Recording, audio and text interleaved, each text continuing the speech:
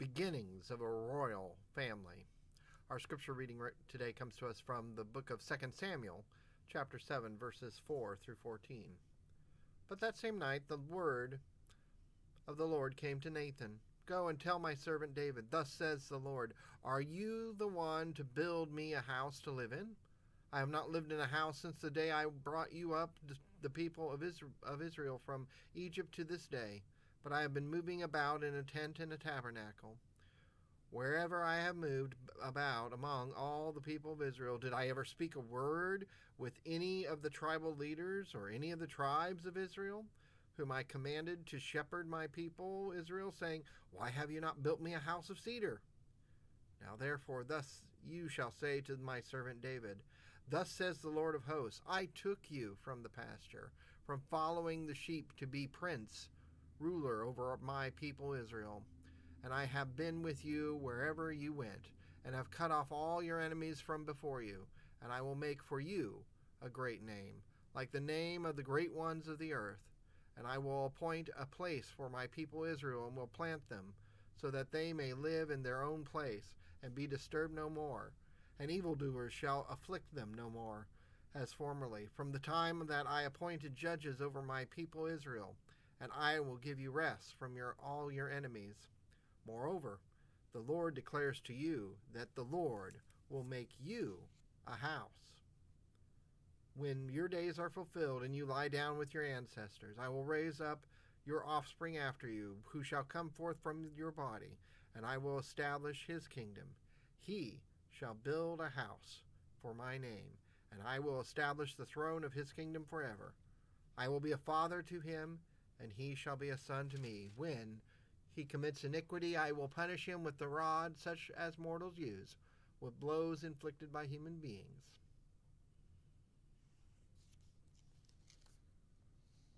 We're moved along in our story. The land of Israel, land of Canaan, has been semi-conquered. And after a period of political ambiguity with judges trying their best to be military leaders, we have come to the second ruler of the land of Israel, King David. And King David is loved by God. We're never given a reason why. You can look the scriptures through the testimonies, and there is nothing that says why God really loved him. What reason? Because David certainly did horrid things, as we read in the testimony of Samuel, testimony of Kings.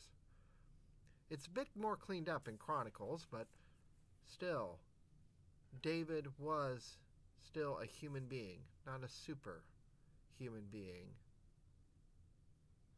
And David is asking why the Ark of the Covenant's in a tent while he's in a palace.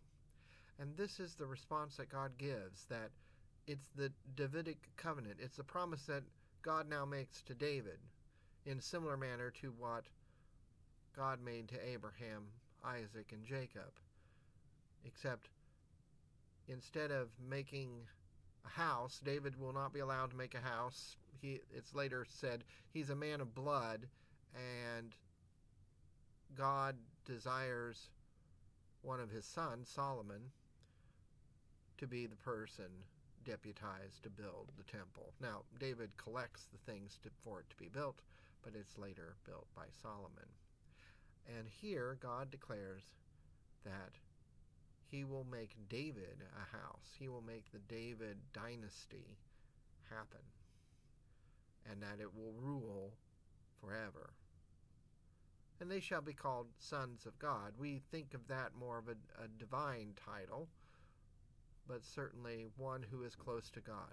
And unlike God's arrangement with King Saul, the previous king of Israel, this promise will not be revoked, that an everlasting house is there.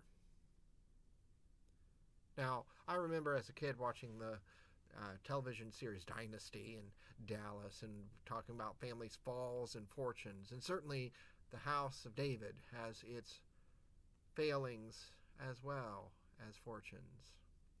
But out of this house, out of the stump of Jesse, out of this place, a true Son of the living God will come. And will be in the house of the Lord forever. Let us pray. Gracious one, we thank you for your promises of families. We thank you for your presence in setting up a permanent residence among us. Help us to always find joy in your presence. Help us to always seek your house, your place, that we may worship you. Amen. Blessings to you and yours this day and always.